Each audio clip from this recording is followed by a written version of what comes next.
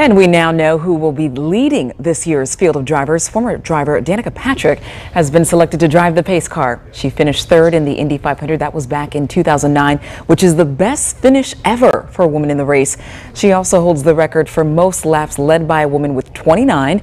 She'll be leading one more lap this year in the race pace car, which is a 2021 Chevy Corvette Stingray. Now, after her pace car duties are done, Patrick will serve as a studio analyst for the national race broadcast.